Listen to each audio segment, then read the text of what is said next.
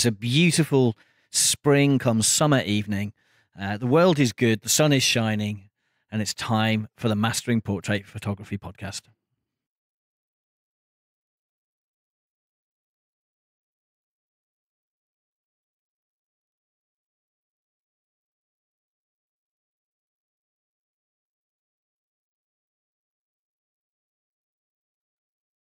One of the great things about this podcast is I get to talk to the people who I genuinely like, am genuinely interested in, and am genuinely inspired by. And this week's guest is absolutely no exception. Many of you will already know him. He's a great of the UK industry. And it is my pleasure to have spent an hour talking to Mark Seymour, one of the great documentary wedding photographers of our time. Of course, I start by asking him to tell us a little bit about himself, his life and his work. Well, I'm definitely old school. I've been around for over 30 years photographing weddings, but I tend more nowadays to do more travel photography and documentary photography. So that's kind of where I'm going from, or going to, I should say. Sorry. Chat away. You need to cut this bit out and start again. That's all right. I'll cut bits that don't sound sure. I've forgotten the question totally. I've just totally screwed up. And we were just chatting away normally. But let's ask that question again if you can. Well, just tell us a bit about yourself. It's funny, isn't it? As soon as you put microphones on, it changes the whole tempo of the conversation. I find it quite difficult to talk about myself because it's kind of like I like to really be in the shadows most of the time, and I'm not. Well, I've seen you present a couple of times, and you're a very effective communicator, not just visually, but when you stand up in front of an audience. And I've seen you talk about your work. You're eloquent, you're engaging, and more importantly, you're interesting. So I'm not buying that. I think you're very good.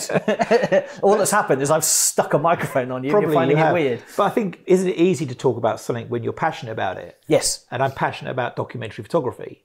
And I find, the more you do documentary photography, the better you get at it. Your eye gets in it, but also the worse you probably get at portrait and posing photography. And, yes. When it comes to a wedding, after 10 minutes, I'm stuck with the bride and groom. I don't really know what to do with them. Yeah. I've got my few set poses. Let me go and meander and talk to people and look for opportunities of layering and little things going on, or shoot through things. And I'm far more comfortable when I'm looking for those things. And that's kind of what I want to do and want to show people. And I want to talk to people about those, and I want to show people or help people how to see a layered image, or to shoot through, or to look for mirrors, or look for reflections. Because, although you may be the opposite type of photographer to myself, you still use those elements within your image. It's funny, I had a guy on one of my courses last year, and he said, I've never done street photography before. I've only ever done landscape photography. And I said, well, it's exactly the same. And he says, well, how do you get that? And I said, because look at a layered image. I said, on a landscape, you've got that big stone in the front, you've got that beautiful view in the background, and you've got the trees in the middle, and you've just got those layers of things going on. Yeah. And he went, oh yeah, I never thought of it like that. And I said, the only difference is we're putting people in it, and mine's moving and it's evolving. And unless you hit it right, you're going to kind of lose that. But that's kind of the main difference, really. I have to say, you're one of the few photographers that would convert me to do street. I've never done it. I've always been afraid of it, but I don't know why. There's something. You should come on one of our courses. All right. Well, good sell. I'd love you to. Hey, come and talk to me. All right.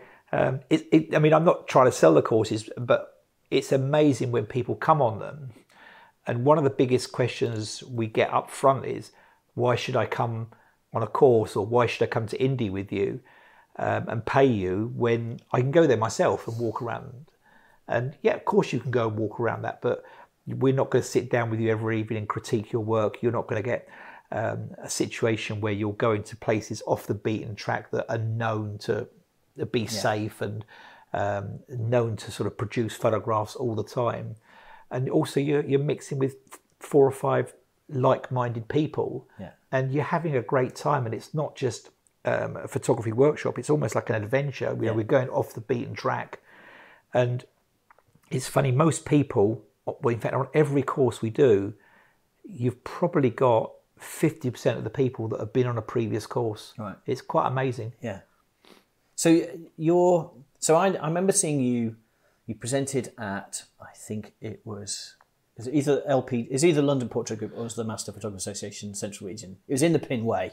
Okay. And you were talking about you took a trip to the States to spend, I think it was a week, studying, and I mean it's quite an intense studying of documentary photography. Yeah. Do you want me to tell you about the course? Yeah, I do. Well, not so much the course as what you took from it and how you found it. It's probably, in my eyes, one of the hardest courses in the world.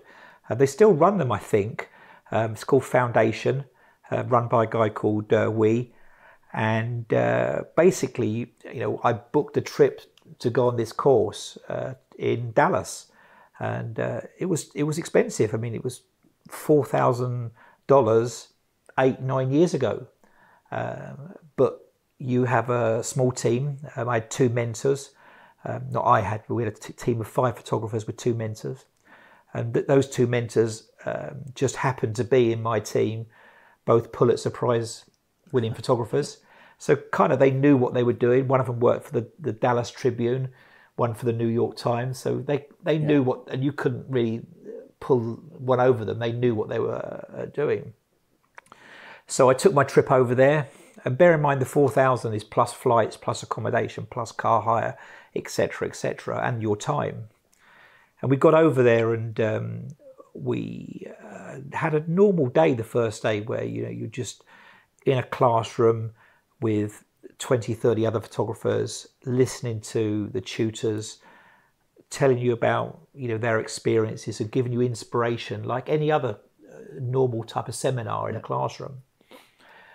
That finished from about 5 o'clock in the evening, and then we were split into our groups of 5, and us particular 5 were taken to a carnival, which in America is the same as a fun fair, run by local gypsies and Mexican gypsies, and we were told we've got an hour to get some photographs, and we want you to take 5 photographs, 2 portraits, 2 scenes, 1 scene setting, and 2 detail shots. You can only shoot JPEG, and you're not allowed to delete anything, and you're not allowed to edit them in Photoshop. When you come back, we want to see all your photographs. And you think, wow, that's hard. Even if you're walking along and your camera clicks and it takes a picture of the ground, they want to see that. And I think I try and run my workshops along a similar basis, that I want to see everything that you're taking, because there's no point in you showing me your best photograph and me going, brilliant, Paul, well done. I mean, in a competition, it works. Yeah. But if you want to improve as a photographer, it doesn't work. And the only way really to see what someone's faults are or what mistakes they're making is to see every picture they take, whether it be at a wedding or whatever. Yeah. And no point even selecting down to 50. And you don't need to critique every one of those 1,000 images or whatever, but you can maybe see patterns happening. Someone might be, shooting everything at an angle, or they might be, underexposing everything, or they might be doing everything from the same point of view all the time. So there's lots of different things you can look at and see by seeing the whole set. Anyway, that happened. We went back, we were critiqued in an open forum. And then the second day, I was given my project. In fact, I was given it at 1 o'clock in the morning when I say the second day. And I was told, you need to be at Allen, which is a district of Dallas, a bit like Kingston's a district of London, fire station, and you need to be there at 6 in the morning, so 5 hours later. And it's an hour's drive. Bearing in mind, I'd only flown in from Dallas into Dallas the other day, so I was suffering from some jet lag. Anyway, I got there. First day was kind of like, they mollycoddled with me a little bit. It's like, do you want some pictures of this, or should we set this up? And it's like, no, I need to just capture your life and what's going on. And everyone probably thought or thinks, God, I'd love to cover a fire station, or there must be. But when you think about it, how many fires are there? Yeah. And they don't actually do a lot. There's a lot of training goes on. They're in the gym a little bit, and they did one training exercise on Nintendos. This wasn't, they were in darkened cubicles, and there was a scene in front with smoke-filled room. So they were trying to simulate that they couldn't see what was going on, and kind of I'm trying to photograph this, and there's no story to tell really. I got a few photographs, and then come the end of the evening, guess we're in Dallas. So guess what? We had a barbecue, nice big bit of steak, and we had with it sweet potato filled with marshmallows. Really weird. So guess what? I took a photograph of it, and I totally forgot I'd taken this picture, because then I go back and give them my memory card of JPEGs, and they start critiquing them. And I'm not a big fan of the critiquing, although I kind of knew what to expect from previous people that had been on the course. But you can only akin it to the way Gordon Ramsay would talk to a chef whose work he doesn't like. There was every other word was an F. And one of the photographers, Deanne, her name was, she was in my personal space. I mean, her nose was literally inches from my nose. And on top of that, you were in a forum with 20 or 30 other photographers, and you're not allowed to answer back. And when someone's critiquing your work, you've kind of got to take it what it is. It's their opinion. And this went on and on and on. And Mark, you're not good, or Mark, you've got some problems here. Mark's this, and it just went on and on and on. And at one point, she just said, if you were on my newspaper, she goes, you'd be given a written warning by now. She said, you're just afraid as a photographer. She goes, you're too comfortable in your own little zone. You've got a nice little business back home. And really, I mean, she was right. Yeah. I could see she was kind of right. And because then this fateful photograph came up of my dinner, and she just looked at me and she just said, what the F is that? And because, I couldn't say it's my dinner. And she said, you really just don't get this, do you? And she said, where are you? And I said, well, Dallas. She goes, no. She goes, you're in Dallas. She goes, but you're in the buckle of the Bible Belt. She goes, you tell me they didn't say a prayer at lunchtime. And of course they did. Yeah. But I didn't photograph that. I was eating my dinner with the rest of them. So, it kind of taught me a massive lesson. It's almost like at weddings, okay, we sit and have our dinner. But really, you should be going back in that room at points, because there is stuff going on as a documentary photographer. Yeah. There's little things going on. It might seem insignificant, but there's a story to tell somewhere. And it's up to you as a photographer to try and find that story. And that was kind of the whole essence of that. The third day was a great day. She came out with me a couple of times. In fact, one of the things she did to take me outside my comfort zone is she took all of my lenses away from me, apart from I think it was a 14mm and 105mm. So that's the two lenses I was left to photograph the day. So what she was trying to say to me was, Mark, get up close. Yeah. Because she knew the 105 was kind of useless, really. Yeah. So I did. And now I would preach that, I preach it on my courses, come with a 35mm lens. And it's surprising by the end of the week, once people get over that, don't take a picture of someone's back. Try and, when you're doing documentaries, it's easy to take someone's back or side because you're being sneaky. Yeah. And if I see that straight away, I'd say to you, what are you afraid of? Yeah. Whereas, every photograph, doesn't matter, on a documentary level, you should always say, can I see the nose? If you can see the nose, you can see the face or identify them. And you've been around the front to confront it. Yeah. And you've got the balls to go and do that, rather than be a chicken and do it from the side, or be a chicken and hold the camera down here and be sneaky about what you're doing. So, confront it. But once you've got over that, your photography will go up many levels. I think that's what I'm afraid of with street. I think probably that's me. Climbing in, I'm in weddings. I'm fine. I'll climb in because I've been given permission. Essentially, it went better than that. I've been told to do it, so it's fine. I think with street, I find it really, I don't know what to expect. And I think maybe it is time for me to come and attend one of your courses. Maybe I'll do that. We'll do a podcast from one of your courses. We should do. Come do a podcast out there. That'd be brilliant. Yeah, we've had people come out and do a video of us, because obviously video looks better on websites now. But yeah, you're more than welcome. Yeah, I'm sorry about that. I'm a big fan of audio. Don't ask me. I think it's because I quite like the idea. It's something you can put on in the car.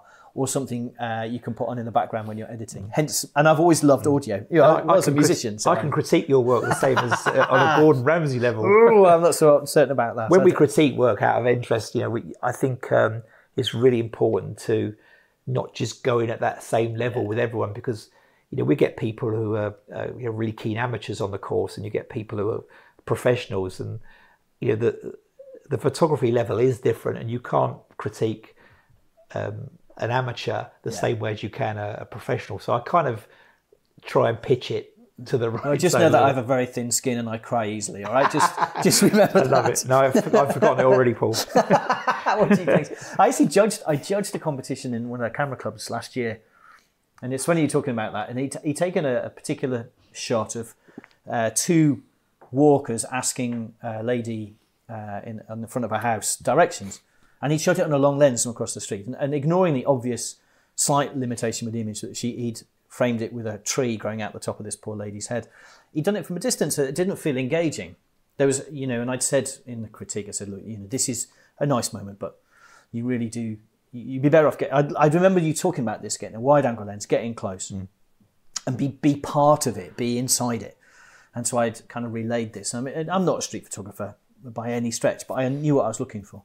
Anyway, he found me in the interval and came and gave me a proper shouting at and told me I was completely wrong. So. Just look at all the famous documentary photographers going back to Cartier-Bresson, the doyen of street photography, right the way to to people like Martin Parr today, and Trent Park and all those Magnum guys. What's their favourite lens? 35mm. Yeah. It's because they're close in the action. Yeah. Okay, they've got another lens to give that perspective, but generally you've got to be close. I think it's an interesting phrase by Robert Capa, a great war photographer. If your pictures aren't good enough, you're not close enough. Yeah. But it's really interesting because a lot of people think it means with your lens, but it doesn't actually quite mean that, really. It means as a person. Yeah. So when you're as a wedding photographer, you've been given permission to go and photograph there and you're close to that wedding party. And everyone knows you and says, "Oh, hi, Paul, how you doing?" And you're close to them, and that's the same on the street. If you can, or when you're documenting someone's story, if you can get close to them, you're going to get better pictures, not just with a lens, but metaphorically as well. It does feel more energetic, I think, when you have, because you get a slight distortion off the 35 and wider, but you are also inside it, so you tend to feel like if there's, I know looking at some of your images, they very often have this feel that there's a circle of people and you're one of the circle.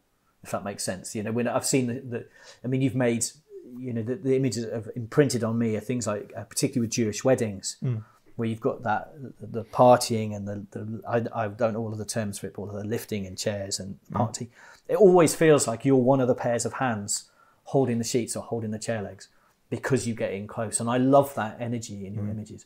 So when you came back from this foundation in Dallas, did it immediately transition into your wedding photography? How did you find ways of adapting all of that in?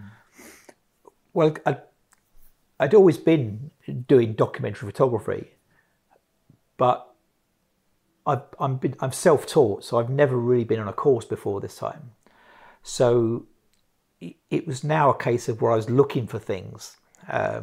So previously, I was going out there and just trying to document a wedding and just trying to take pictures of things that are happening. Whereas now I was going and looking for like layering. Yeah. I think it was one of the first times I'd actually taken a proper layered image and I shot through it, the scene happening. So one of the things they taught on the course is, again, shoot hard, edit hard. This thing about, Cartier-Bresson with this decisive moment,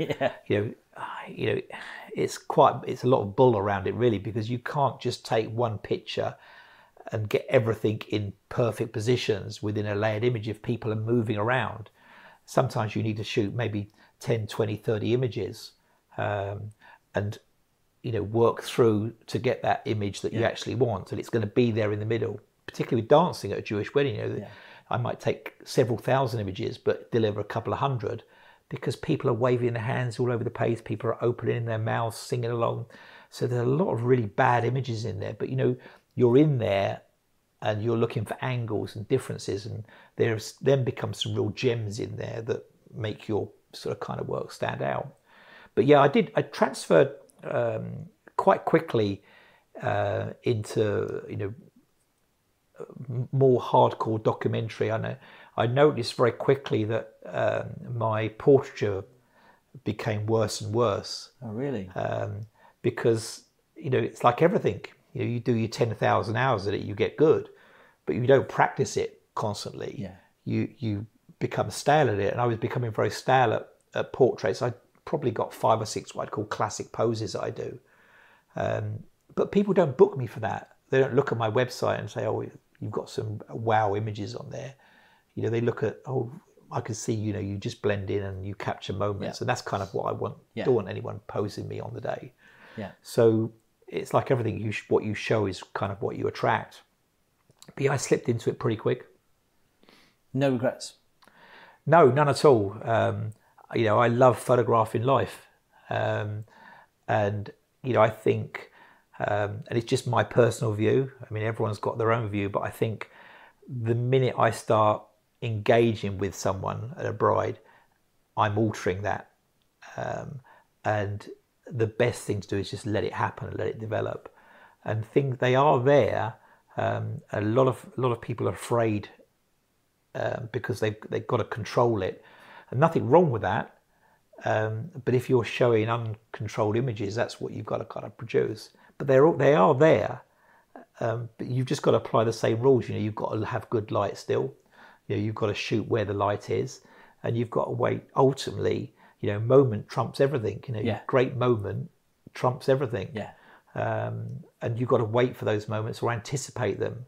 So I'm always looking for kind of reactions rather than action. I mean, the action of a bride and groom kissing is a horrible picture. You've got two faces pressed up against each other. A lot of photographers say, "Oh, let's do a kiss," and it's actually not a nice picture. Yeah. But when they pull away, that's the picture.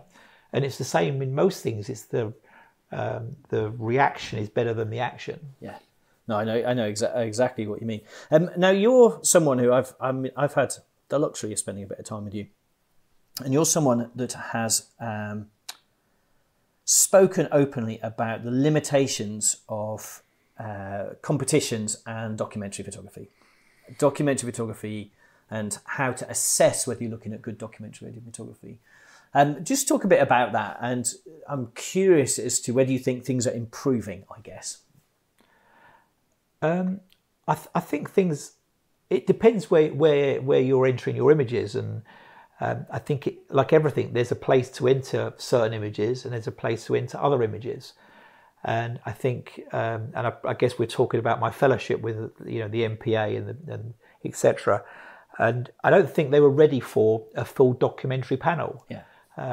Because we had some feedback. You're not using the right lens, or there's someone's head in the background, and when you're photographing real life, everything is not perfect, and you're looking for moments. And whilst you can try and construct images, you're looking for images to capture, if you like, that moment.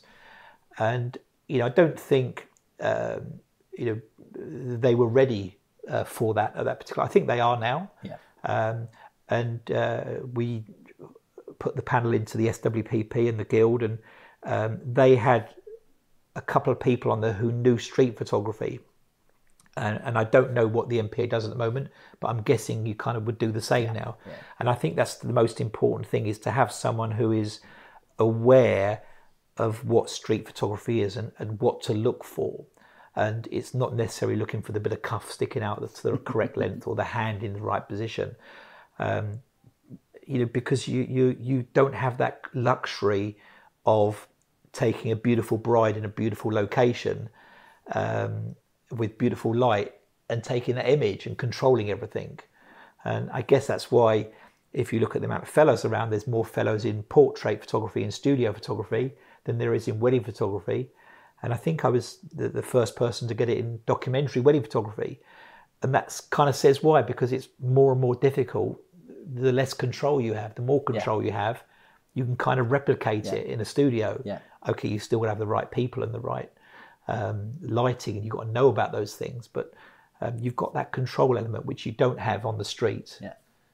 Well, I'll take that as encouraging, and that you think it's going in the right direction. I do. I really think it is. But also, there's areas to, there's different groups. For example, like Fearless, which is again part of the foundation thing. They run a competition on a quarterly basis, and most of that is unposed. Yeah. And then there's lots of different street photography groups. In 2 or 3 weeks' time, there's a thing called the Street Photography Festival in London. And, they've got their competition. And they're the places, if you really want to enter street photography, probably enter it, because you're going up against other people who are doing the same genre with people who are at the top of that genre judging it. Yeah. So it kind of makes sense. And if you put a portrait in there, they would kind of look at it and they wouldn't realise if it maybe was a brilliant photograph, or they'd just look at it as, well, it's a nice portrait of said person. Yeah. So almost the reverse of how it's traditionally been. Yeah. In the associations. Right, where are we? You're still a big Nikon. You're a Nikon ambassador still?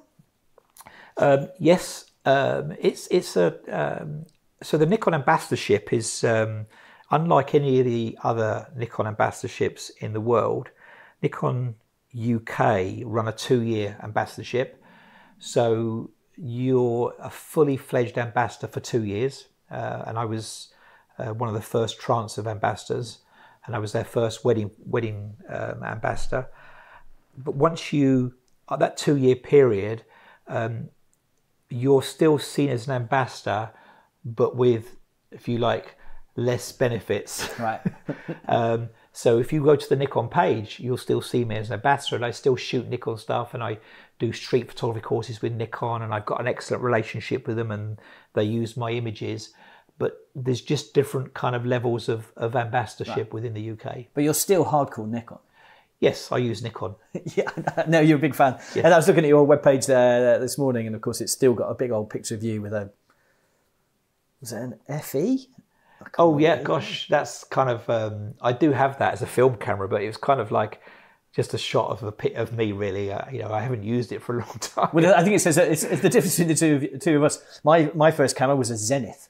Oh, well, no, I think mine probably was as well. I love that camera. No, it wasn't. And I think you got that picture on your notes I saw earlier. There's a picture of me there, with a box brownie. And people, this is a really interesting image you've got here, and I don't know, can you explain it, Paul, for a second? Well, what I'm looking at is 2 small boys looking at each other, one of whom is holding what I now know to be a box brownie. Which and there's a coincidence here, because the first camera I used, everyone calls it a box brownie, mine wasn't. Mine was a Kodak brownie, but it was the UK version that was released in the 60s. Which is, it wasn't a box brownie, but it had 2 mirrors. So he held it, and he had 2 different viewfinders. So I'm looking at these 2 boys looking at each other, and I'm guessing the one on the left holding the camera is you. It is, yeah. And I'll post it, if you can give me a copy of this picture, I'll post it up on the. And that's my brother, with he? Right. And that's the time I became interested in photography. So I don't know, 4 or 5 years old probably. Yeah. And my dad had at that time a Yashica, and he had his own darkroom, and I just kind of loved it. The magic of seeing these images appear, and so I was given this box brownie. Yeah. And I only found out literally about 4 or 5 years ago that it never ever had film in it. Oh. So just go around and go around and click. Well, what I love about this picture more than anything else is the presence of mind. I'm guessing from the story you've just told, your dad taking the picture of you taking the picture. Because I don't have that. I don't have that history. But I did have film in my camera, so I do have the pictures I took. Some of which actually showed, I guess, if you were going to put a bit of hindsight on it, a little bit of promise. I don't know if it did show any promise, but that's how you translate it. Well, it is. And the other strange thing is this picture was only given to me. Well, it was given to me 15 years ago. When I went through a divorce, and I moved back to mum and dad's whilst we sorted my wife out of the house and the kids, etc. And up until that point, mum and dad had never seen photography as a job. But all of a sudden they saw these clients coming and my work coming, and because I was in their presence in their house. Yeah. And then she started getting all these photographs out. And there was this here, and there was another one, which I have as well, probably about 2 years later, of me standing by the professional photographer at a wedding taking the picture of the group that he posed. Brilliant, brilliant. You're that annoying kid. Yes, I was probably. He was like, who the hell is... Well, these days, it's not just one person, it's all of them, all with their iPhones out. And I'd just like to talk about this image as well on the back, really, because did you spot this or did you pick Yes, it? no, I did. I was going through, I was doing my homework, of course. And where do you go to? You go to the About page on somebody's website. Yes. So this is you with your mum and your 3 sons and 2 of your sons' partners, is my guess from looking at the image.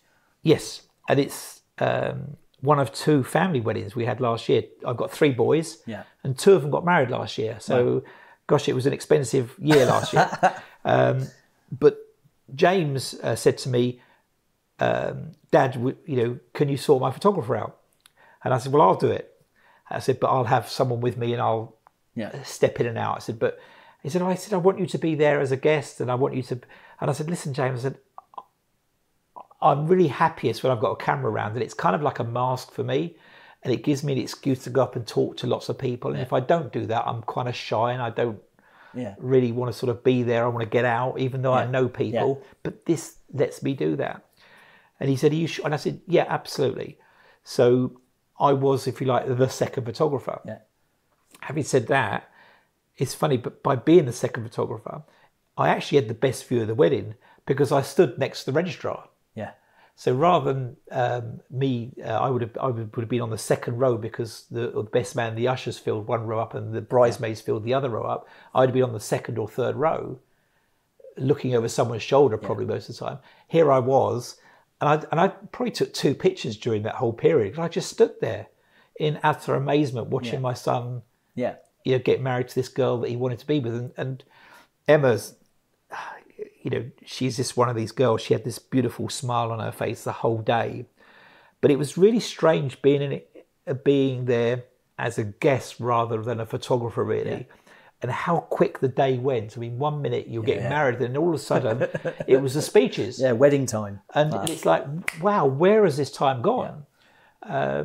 So there was lots of things that you can look at now back in a different way. I mean, I wrote a very interesting blog. I think it's one of my most popular blogs on my website about it.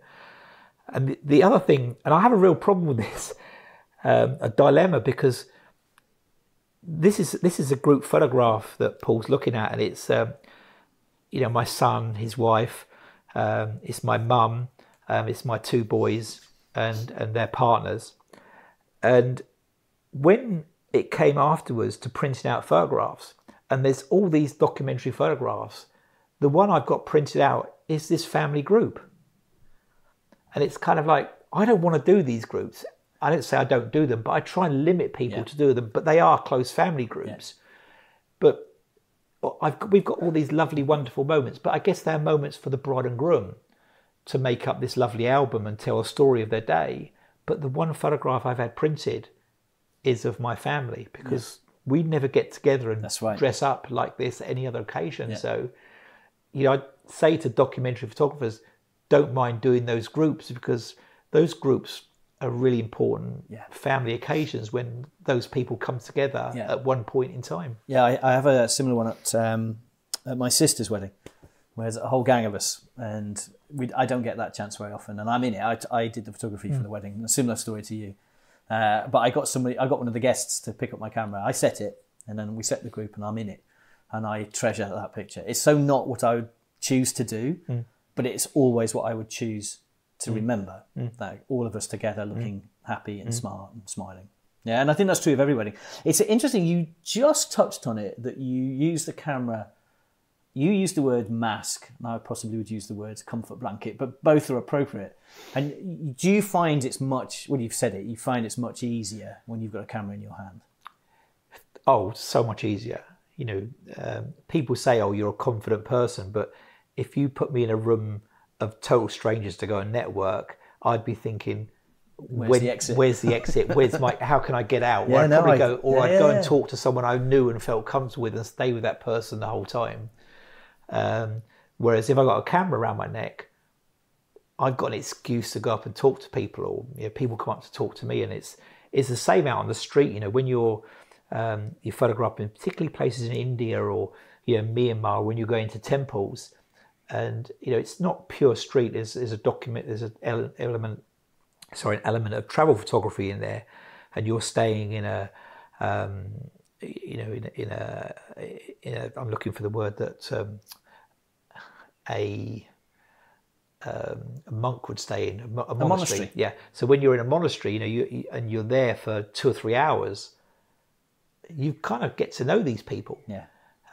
So that mask as the camera is letting me get in there, whereas I wouldn't just walk in those places. But when we're doing the street photography, if I see a front door open in India, I might go and, hello, how are you? It's different. It's funny, isn't it? I wouldn't have said that about you, but I suppose, now putting it all back together, you're not, you're a very gentle soul, but I've never watched you work, and I'm guessing you're much more, confident is a word. You're much more pushy, I would guess, with a camera. I don't know if push is the right word, Paul, but I went out, a photographer came on my course last year to Myanmar called Mark Ashworth. Mark is a professional portrait photographer. And the first thing he was almost like a rabbit in the headlights. He just couldn't get his head around the street, and he kind of froze for the first 2 or 3 days, which really surprised me as he was a professional photographer. But third, fourth day, he produced some amazing pictures. But he said to me one evening, he said, I've been watching you a lot. And he said, you go in extremely defensively. He said, your whole body language and demeanour is so non-threatening. He said, like, you just, and I'd never noticed this, it's just think I do. But he said, like, you walk in almost like slightly bowed over and with your hands behind your back, and hello, how are you? And you're smiling and nodding, like reassuring. And he said, you're not going in there like with a camera straight in their face. If you're going into a situation like a monastery or a synagogue, or you're going into someone's home, or you're going into a market where you're going to be for a long time. So it's kind of like, So it's exactly you. Just you have the confidence to do what you do. I think that's really interesting. I need to come on that course. You've made the best pitch ever. So in this wonderful industry of ours, what is it about the industry that makes you want to shout and be angry? There's got to be something in this wonderful... I mean, it's a wonderful industry to be in, and we all love it. But there are still frustrations. What is it that makes you angry? I totally agree with you. I mean, we all knock it, but we're in it. And at the end of the day, I'm so lucky. I'm doing a lifestyle job. I'm being rewarded for it.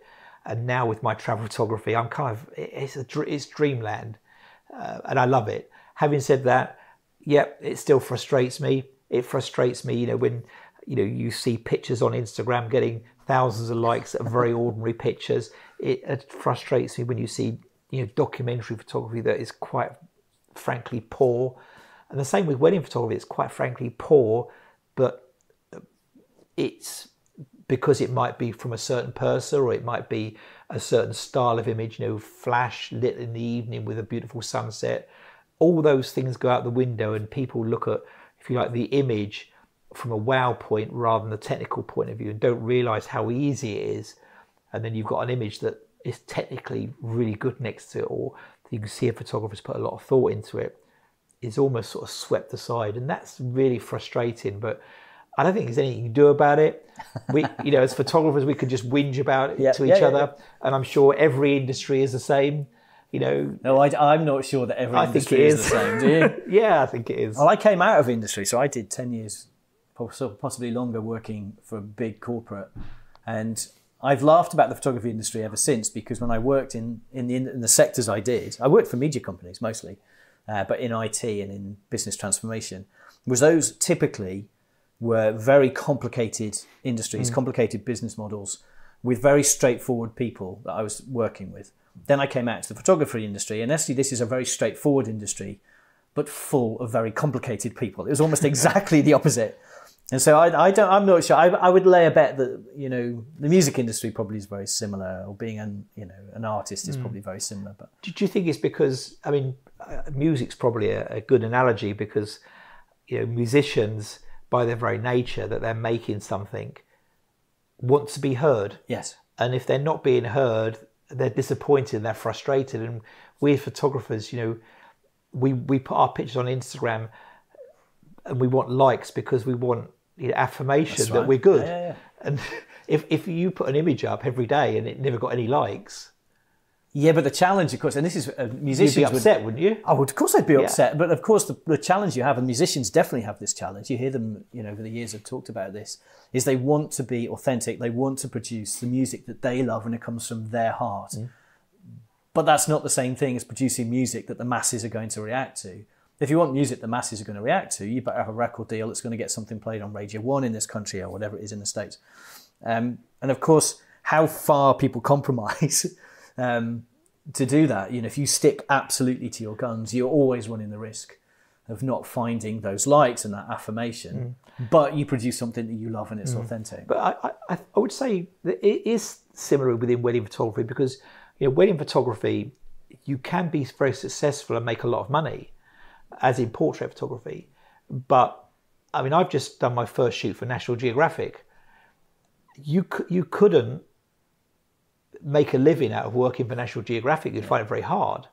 And, you know, having your images published in magazines, you know, it's kind of like you do the shoot in November, the images are published in April, May, you'll then submit your invoice and then they pay 90 days. Yeah. It's kind of like... You have to do a lot of it to make your money that way. And have a big backup to let the stuff sort of filter through. Whereas a wedding or a portrait, you know, they're paying you up front. A wedding is paying you up front, sometimes 6 months, a year ahead. Yeah. So... money for... Was it art for art's sake, money for Pete's sake? How did it feel getting your stuff published in National Geographic? I saw you post some stuff about it. It was amazing, really. I mean, it's kind of... I think a dream for anyone who photographs, you know, documentary photography, and it's like everything. You know, these things, it come about by pure luck. I mean, Neil from Nikon said, "Will you do a talk at National Geographic? Will you do a talk at the National Geographic exhibition?" Yeah. And I said, "Yeah, of course." I said, "I can only do the 10 o'clock slot." He said, "Because," I said, "I've got a wedding in the afternoon." And he said, "Yep." So they fit me in, and I get there and I set it all up. And the guy said, "Oh, by the way," he said, "you've got Chris is going to be looking after you." And so I met Chris, and Chris said, "Like, anything you need in the day, just ask me." He says, "I'm here. I'm your fixer. Anything you want, just ask.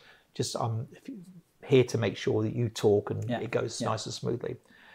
And we were talking, he went and got me a coffee, and we set up and we're just chatting away. And I said, quite cheekily to him, I said, "Chris, who hands the jobs out at National Geographic?" And he says, "I do." And I just thought, can't believe this guy just said this to me. It's like, everyone here, I've got the guy who dishes jobs out. And I said, "Oh, hello, mate." Shook his hand. And I said, "I'd love to have a coffee with you." He said, "Yeah." He says, "Come on." And at the end of the show, he said, "I'm really impressed with that." He said, and your images. He said, "Here's my card." And then I went along and saw him, and he said to me, he says, "I'm not sure we could pay you the same as you get here." And, you know, he said, "There's some things wrong with your images." He said, "You know, you've got great street photography, great storytelling, but," he said, "from a National Geographic point of view, you haven't got the detail shots or the scene setting shots." And that's because I don't take those sort of things. I don't think, "Oh, right, let's go and take the, you know, little details on the street," because I'm not interested in normally. But they want that, obviously, for their magazine, because it brings the whole story together. So I said, "Well, that's no problem." I said, "We can do those, of course, Chris." And it went quiet, and 9 months later, you know, I give a little call, and he just said, "There's nothing going yet." And then like another 6 months later, this email just popped up in my inbox and just said, "Oh, I see you're off to Kolkata. Do you fancy doing a shoot for us out there?" Brilliant. And it took me all of like 2 seconds to decide on it. Yes. And I mean, I done the shoot. I got a brief from them. There was, you need to go to this place, this place, this place. We want this shot. We want the same amount in portrait as in landscape. So there's kind of rules there. And if you need anything, this is going to be the assigned writer for you. So you need to talk to her and liaise with her. So I did all that, and I overloaded it with images. I thought, I really want you to have the best images I've got. Yeah. So I've been going to Kolkata 5 years now. So, I just picked like 10 or 15 from each year and just plus what I'd done this year. Having said that, they didn't use any of the old images. They were all from this year. And published, did give me 7 pages. Wow. Which is like, wow. It's got to be every photographer's dream, I think, to be in something like National Geographic. And now it's gone the other way. So they've now phoned me up and said, can you let us know where you're going so we can piggyback on the back of it? And so that's amazing. It's kind of, it's dream stuff. I'd say that's a proper tick in a bucket list somewhere. We even had someone last week say, we saw your images in National Geographic. Are you interested in doing a private tuition in Myanmar for 2 days? We work in Hong Kong. Wow. We're Leica shooters, they said, and I said, yeah, no problem at all. So we're talking to them about doing a 2-day private workshop in Myanmar. Wow. He's just picked up on that National Geographic thing. So we're actually thinking on the website of doing pushing that more and just saying if you want one-to-one anywhere in the world. Yeah, because it's not actually that expensive. It's the extra flights and you have to make your margins, but it means, the Myanmar one would mean they only want a weekend, so it would mean me flying out on the Thursday, and then so it's like 5 or 6 days of my time really. So there's a little bit more involved, but hey ho, that'd be amazing. It's tough. Well, yes, yeah. You're sitting there saying it's tough with the biggest grin I've seen on anyone I've interviewed, I think. What do your sons do? I've got 3 boys. One's in engineering and works in a foundry. Another one is an engineer, works in a plumbing company. And the middle one is the one with the creative bent, Johnny. Johnny works at the moment for Nike. He heads up their retouching team. Right. Last year he was Saatchi & Saatchi, head up their retouching team. It's retouching on a totally different level to anything we even could contemplate. He opened up an image for Nike recently for me, and there were I don't know what you'd call it. So he had folders, and then within the folder were layers, and each folder was for a specific part of the body, and there was like 20 folders, and each folder had a minimum of 176 layers in it. And there was one there where a T-shirt, for an American footballer, every perforation he'd drawn in there its own highlight and catch light in there. Amazing. So, one of my clients actually is an agency retoucher for big brands and models, and he was talking to me about some of that stuff. And some of the images he was talking about. There's one image in particular he was working on where it wasn't actually one image; it was dozens of images. Even the staircase that the model was stood on was CGI. It was built in a 3D modelling package. All of this bringing together. Johnny gets a little bit. On his high horse, where he actually thinks the photographer is less important than the retoucher. As far as he's concerned, just give him an image with a woman with no makeup on, and he'll put the makeup on her. Yeah. And if you want some clothes on her, like these footballers, they'll put a short sleeve shirt or a long sleeve shirt for different markets. Yeah. Crazy, isn't it? And they draw the shirt in because they don't want the shirts in production before they go on sale, because they're so valuable that they just show mock-ups of it, and then it's up to the retoucher to draw it. And you've got access to someone in your family who's a high-end retoucher, but you're an authentic documentary photographer. The only thing Johnny did for me, and he helped me immensely, and it's quite relevant. When I put my fellowship panel together, I did the retouching first, and then I showed it to Johnny, and Johnny said, "I'll just go over it and I'll balance them." Yeah. So when you go and see an exhibition, or you look in a book, and a good book, all the photographs are balanced all the way through. There's that same colour palette towards it. And quite often, when we're working in front of a computer, we work on one image, then we look on the next one, and they might be totally different. But he made sure he did that to all my images. It's a bit like colour grading a film. Yeah, it's exactly the same thing. Yeah, but that's a nice thing to have access to. Yeah, I can imagine your Sunday dinners are quite lively. But I wouldn't ask him to retouch it. He'd just look at my work and just think. I mean, his own wedding images he didn't retouch. It's like that's what they are. Yeah. Well, I think, but with storytelling, I think. I mean, I'm not going to go down that particular rabbit hole of retouching. I mean, I like retouching. I find it quite cathartic, actually. There's something about it that is almost for me, as enjoyable as taking a photograph. I actually enjoy just me and the tablet and the screen and just playing, to be honest. But of course, with documentary photography, you want that rawness, and it's very easy to tip over the line, and it becomes too polished. But I just think it's really interesting that your middle son. Not only is he in the industry, but he's in a bit of the industry that typically you won't use. And he got the job through me chairing London Portrait Group. Oh, really? Yeah. He went there as a what's it called?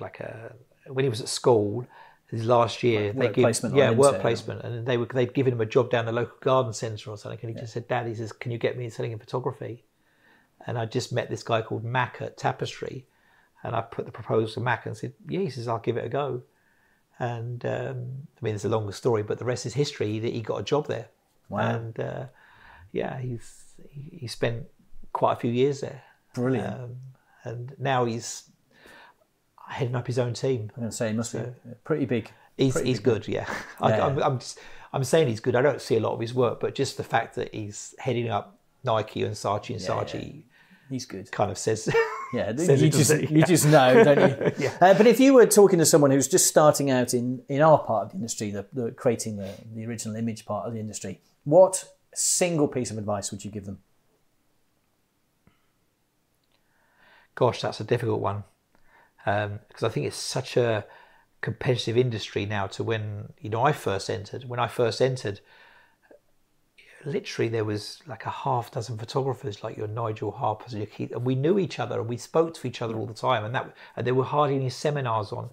But I'd say, what would I do if I was entering now? I'd say I'd go and second shoot, probably with someone whose style you love. I'd probably go and talk to one of the big associations and seek out some people, like some fellows who had attained those qualifications. Not necessarily just people that were, had a big social profile. I'd go and look for good quality training, because I don't think, you can beat that training. You've got to learn light, learn composition, and it doesn't matter what style of photography you do, whether it be, pure journalistic or pure posed or anything in between.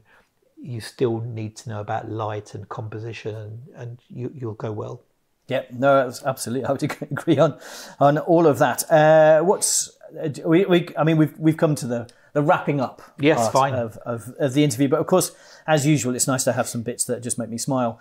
So, what's the biggest mistake you've ever made? Gosh, I don't think I want to tell you, really. Yeah, of course you do. I never turned up at a wedding once. Oh, there we are. That's how? For some unknown reason. I mean, bearing in mind I photographed 1,500 weddings, and I got a call from the venue to say, where are you? And I was about 20 miles away. And they recommended me, this venue did.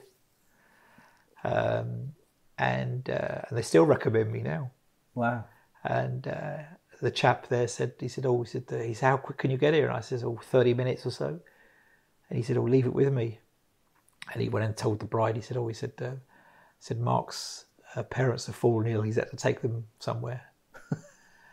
And I didn't know that, of course. And I just got there, and because I walked in and said, I'm really, really sorry to the bride. She goes, no. She goes, I totally understand. She goes, we're really sorry. And they put the ceremony back 30 minutes. Wow. And I guess that's one of the benefits, is because I knew everyone. Yeah. And they understood. But that was my biggest mistake. I want to say not many photographers would admit to that. Not many would admit to that. No, it was a long time ago. Yes, and well, it was recovered, and it's a lesson recovered, and we looked after the client afterwards. We made sure they had a special album, and yeah, we're all human after all. These things happen. I mean, it's actually. I mean, I as a wedding photographer, I try really hard to work locally, so within 20 miles if I can. I said when I started out, I wanted to be an international destination wedding photographer, and then you start to do that and realize it's a lot of work, a lot of logistics and high risk. And then so I brought that inside the UK and nationwide UK, and then you start to realize you spend a lot of time in Premier Inns and a lot of time traveling. And also if it's just on the edge of that where you can't really justify an overnight, I would sit in the car for an hour and a half terrified as I'm heading over there in case a motorway clogged up and I've got sat navs and so no, I really like my wedding venues to be nice and within this area if I can. I still do some destination stuff, but it's not something we push. No, I don't do any. Well, I've got one destination wedding this year, I don't push for them. I think they're more difficult than you think. You don't know the location, you don't know the people, you can't really recce the place before. Yeah. There's so many things that can go wrong. That it's just not worth it. And then also, you're away for such a long period. You're away for 3 or 4 days minimum, and you could have done 3 or 4 jobs. Yeah, and very few couples are in a position to remunerate you correctly for those 3, 4, or 5 days. I mean, they are out there, and I know some very good. We always say, now it's like, if we're going out there. We only fly economy plus, so we've got a bigger chair. You've got to include excess baggage in there. Yeah. We want taxi to and from the airport. We want all our reasonable expenses are paid. Just like if you work for a company, you would get that anyway. Yeah. So why shouldn't you as a photographer? Yeah, no, absolutely, I agree with you. Just going back to the problem thing, nowadays with digital, there should never ever be issues really, because we shoot to 2 cards and we've got backups, etc. Go back in the day when we were filming, and it used to frighten the hell out of me because, you'd have this roll of film that you had to send in the post to a lab, and then they'd send it back to you. And then when a client ordered a reprint, you had to then take that negative and send it off again, and it was sent back. And then there was only one copy of anything. So it's amazing that... Yeah. Well, I'll tell you a funny story about my mum's graduation pictures. So when I went to school... my mum had left university early to have me, and so when I was old enough, she went back to college, and her graduation pictures from she got a teaching degree. They were sent in the post with the negatives. The dog chewed them. They came in through the front door, and the dog savaged the lot. I think there was one print that survived, but everything else was completely utterly mullered, and there's no going back. We have it in some senses a little bit easier today. Well, I say easier. That's probably not the right term, but it actually frustrates me when you see on social media that someone has lost their images, or because really there should be no excuse these days. We have 2 copies, we have 2 cameras. Yeah, but it was an interesting decision by Nikon to release the Z6 and Z7 with single cards. Yeah, and I think they've suffered from it. Well, I looked at that as well. I was looking to go mirrorless, and I will wait until they put 2 cards in their cameras. I think that was a big mistake. Final proper question is if there's one book you would recommend a photographer had on their bookshelf. We have bookshelves of it. I'm not very digital in that sense. I like a bookshelf full of books. You're talking to an avid collector of books. That's great. Give me 2. I've got a huge, probably over 1,000 books, I think. I'm sure, didn't you see them when you came to the house? I did, but I didn't look through them. I think I was more fascinated by your record player and music collection, actually, if I'm honest. So if I was going to say 2 books that I'm going to give you 3, actually. I mean, the first one is called Contact Sheet by Magnum. I've got that one. And the reason I love it is because it shows you as a photographer what that photographer's sequence of thoughts were to get to the best shot. Yeah. And it's really eye-opening. You can actually see how they've worked that image, which is what we still try to say to people today: work the image, or work the situation. There's another book I love is by Sam Abell, and I think it's called Two Worlds. And the reason, again, I love it is because it has 2 pictures across a spread, double-page spread, of the same scenario. And it's got one image on the left, just showing you like the scenario, if you like, a wide-angle shot of it. And then the second picture on the right is the picture that he took. And you go through everywhere, and it shows you that if you look, there's an image somewhere that you might not see. And one of his most famous images with, I think it's in the Midwest with some cowboys skinning or some cows or whatever. And you just see a big scenario and it doesn't look anything at all. But then when he crops in or gets in there close, it's probably one of the best layered storytelling images that you can kind of see. Yeah. So they're without doubt probably my 2, say, I go-to books. My favourite photographer is Larry Bartlett, Magnum photographer. Right. And I just love all his books. I love his storytelling. But any books really on documentary photography I love. So have you got a title for a book from him? I put these on the links on the podcast. Okay. And also I go and buy one. Okay. So I go and hunt one down second hand. So I'm collecting books upstairs, which I love, and it's a great opportunity. This is a genuine interest. This is going to cost you a lot of money. Well, the second hand market's not that bad. I mean, there's one the other day where second hand they were 50 quid, and I did kind of. I've got some books. I mean, I bought a book called Extravaganza by Jason Ekenazi. He's a Magnum photographer. And I bought this book, like, I don't know, 10 years ago, and it's small. I mean, 6x4 photographs in it. Yeah. And it's obviously kind of handmade-ish because it's got like a thick bit of card on the book. Yeah. And I paid 20 quid for that. It's probably worth a fortune. £800. Oh, ouch. That's. And then the other one that I've got like that is by Trent Park. He's an Australian Magnum photographer. And he produced a book called Dream Life, which is, a really good book. And he produced, I think they produced like a couple of thousand copies. Yeah. And they were stored in his studio, and his studio flooded. Like 90% of them were damaged. And I'd bought one signed before that point. And again, it's kind of... Yeah, serendipity, that's worth a fortune too. Yeah. But, that's kind of, you get lucky with that. Yeah. You don't buy them for that. No. Well, I'm just enjoying the fact that I bought one the other day, and I think it cost me more for the postage than the book. Yeah. In fact, when you edit it, it's Larry Towell. I don't know why I said Bartlett. I was thinking of someone else. Towell. And he's quite a unique photographer from the Midwest. He's a Magnum guy. He's done quite a few books, but my favourite book is From My Porch Door, I think it's called. But he's got a book on Afghanistan. Pop over, you could have a look at the few of them any time you like, Paul. Well, I'll put links in those, and if I can find them with secondhand, Amazon's pretty good because it has lots of resellers or secondhand booksellers on their books. The other good place to get books is, have you heard of Abe? No. Abe Books, ABE.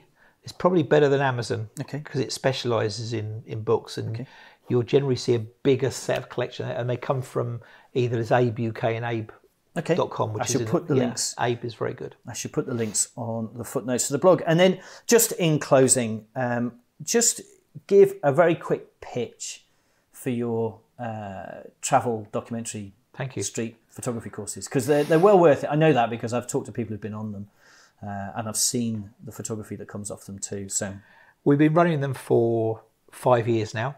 Initially we were doing them through Nikon, and now we're kind of just doing them by ourselves. But they're almost always off the beaten track.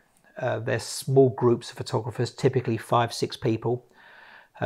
We don't go out as a group. We split up on the day. So in the morning it'd be me and you, and then in the afternoon you'd go with one of the other photographers, and we'd kind of swap around like that.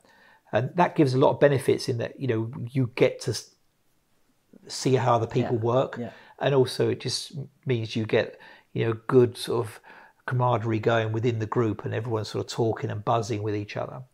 And then each evening we all sit down and I critique everyone's work. So, I mean, I've been on photography courses where the tutor, will come out with you and then he'll go and stay in his own hotel room and then see you the next morning. Yeah. I don't believe in doing that. I'm with you for breakfast, I'm with you for dinner, and I'm with you pretty much for 10, 12 hours per day. I'm generally with you when you're photographing. And it's quite interesting. Andy Mack come on a couple of courses with me, and he pointed out, he said, I like the way you teach, in that you don't actually take a picture then go, look at the back of my camera, look at that. He said, you normally say, look at that scenario over there. Can you see that shape there? And if you shot through that, why don't you go and do it? Yeah. So, because particularly on a street, if you take it and show it, it's gone. Yeah. So a lot of people say to me, why should I come? I can just spend that money and do it myself. But you get all those things. You get just some brilliant advice the whole week, and you'll come away with some amazing pictures, an amazing experience, and probably a new set of amazing friends. Brilliant! What a good pitch. You've got me. I need to go and talk to accounts. It's gone up upstairs. Double now. Yeah, cheers, Mark. Thanks very much. What an absolute pleasure and a real genuine privilege, and I mean that, to have you sitting here in our studio chatting about all of this stuff. No, it's been a pleasure. Oh, it's been lovely. Thank you so much. And I hope you enjoy listening to it on the playback. So what an absolute pleasure it was for me to interview Mark Seymour. If you've enjoyed this podcast, please do subscribe. That way, as soon as we publish a new one, of course, it pops straight into your in tray and you get to listen to it while the paint is still fresh. You can subscribe on iTunes. You can subscribe on Spotify. We're on our Podbean. We're on Radio Public. We're on Stitcher.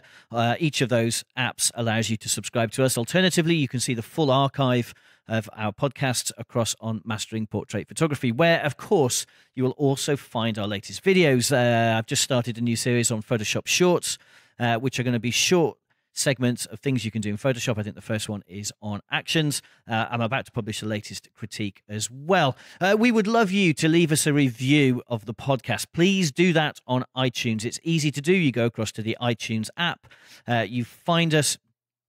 Just search for Mastering Portrait Photography. You will find this podcast. Hit leave a review or leave a rating. We'd love to have some words from you. Please do actually write something down, even if it's just to say you like it, or there's some things we could do that would improve it. Obviously, if you're going to do that, I'd rather you emailed me, but I don't mind, because it's all good. It means that we're pushing the podcast forwards and trying out different things. Also, leave us a star rating, because the higher the rating, the easier it is for people to find us in their search results.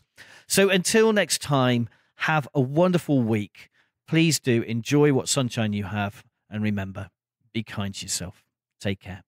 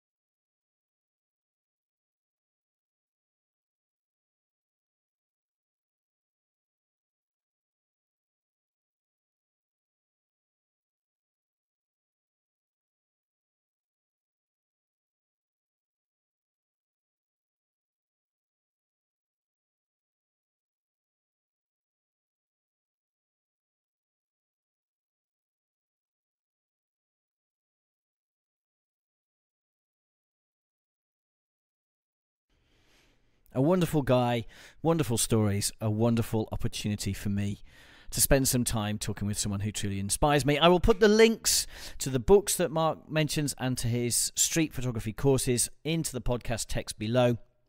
If you've enjoyed this podcast, I really do hope that you have, then please do subscribe.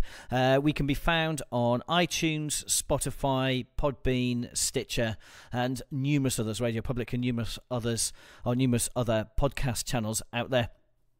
We'd love you to leave us a review and a rating. Please do that on iTunes. We're easy enough to find. Just search for Mastering Portrait Photography and you'll very quickly find the podcast. We'd love to hear from you, and of course all of those ratings and reviews help us climb the search rankings. Please head across to the masteringportraitphotography.com website. We're in the process of publishing a whole load of new stuff. I've just started a series of Photoshop shorts, the first one being how to record an action, and over the next couple of days I'll also publish the latest and greatest image critique. So until next time, remember, be kind to yourself. Take care.